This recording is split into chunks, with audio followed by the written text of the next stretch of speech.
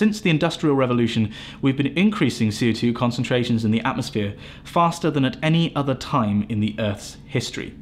In 1750, before the Industrial Revolution, every million molecules in the Earth's atmosphere contained 280 molecules of CO2, while today, in 2015, every million molecules in the atmosphere contains 400 CO2 molecules.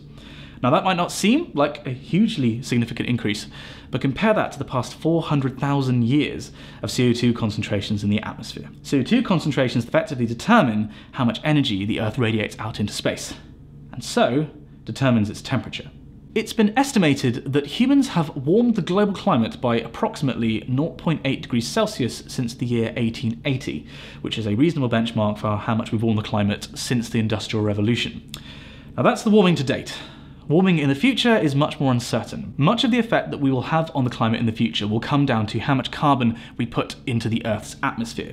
And the Intergovernmental Panel on Climate Change, or IPCC, have considered multiple scenarios of emissions and, in some cases, mitigation by the world, and tried to determine what the effect will be. The 21st century will see between 0.3 and 1.7 degrees Celsius of additional warming, in the best case scenario, where the world reduces emissions as the century goes on and extensively mitigates its carbon impact.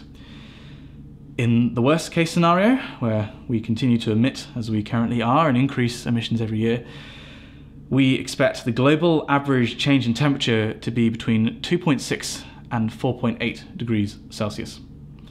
Now that's a global average. Some areas will see significantly more warming even than that. The effects of this warming are called climate change and encapsulate melting ice caps, rising sea levels, increases in extreme weather events, and massive population movements. I asked my supervisor here at the University of Exeter what he expected the long-term effects of climate change to be. Unless a miracle occurs, 1,000 years from now, all the ecosystems we know today will be destroyed. There may be some residual animals living in zoos kept alive, but like across Africa, all the savanna where the elephants are, gone. Eventually the ice caps melt.